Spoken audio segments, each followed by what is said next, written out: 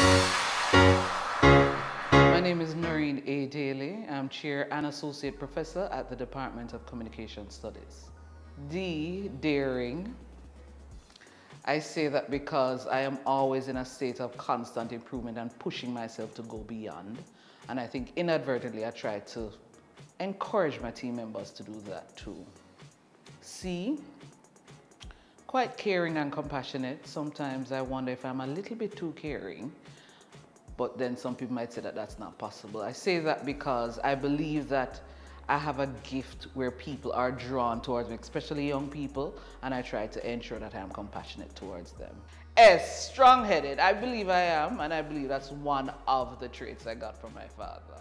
He was a very strong-willed individual, and I realized that I am a lot like him. I try to ensure that it is more of a positive nature than negative. Why DCS? DCS is the culmination of a journey I started in college.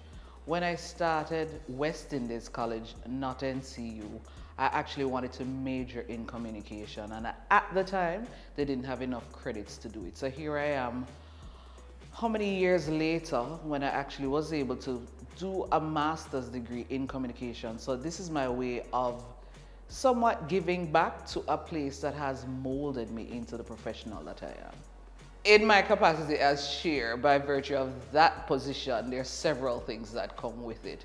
With that, I oversee the internship program, help with the selection, choose the different sites where students are placed over a period. I have to ensure that we have adequate external examiners on each of the panels, specifically production house and language and content. Outside of that, I also teach. I teach group dynamics and leadership, debate and argumentation, and event design planning and project management class. I also teach oral communication.